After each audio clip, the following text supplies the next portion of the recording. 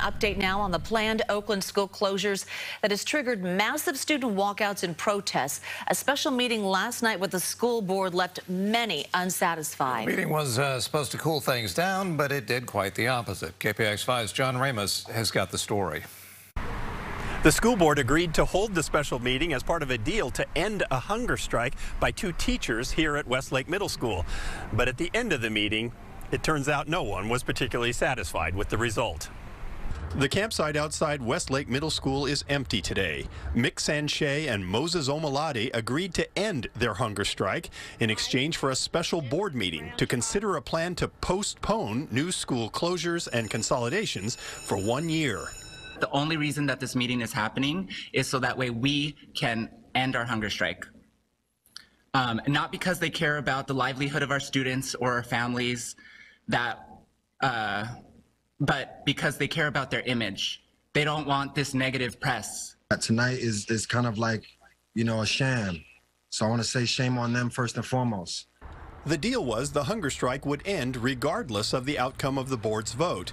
But it was clear that no one had any intention of changing their minds. We do have a budget crisis. We do have declining enrollment. We're still operating twice as many schools as other districts with similar size enrollment and demographics, and this is not sustainable. When it became clear that the board wasn't budging, the public weighed in. I think the disenfranchise of the Black and brown communities is a sin. It's a sin against nature. It's a sin against humanity. I'm prepared to take the torch from Mr. Omalade and Mick Sanchez. I will go on a hunger strike starting tomorrow. President Yi agreed to hold the meeting with the written agreement that the strike would end regardless of the outcome of this meeting.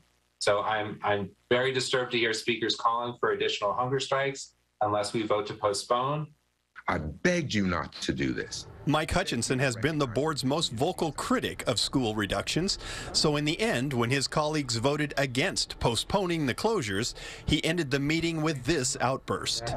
You all put on this show tonight. You think this is gonna work? I'm so insulted that you would make us and the community sit here for over 2 hours knowing that you weren't gonna do a darn thing to change the situation.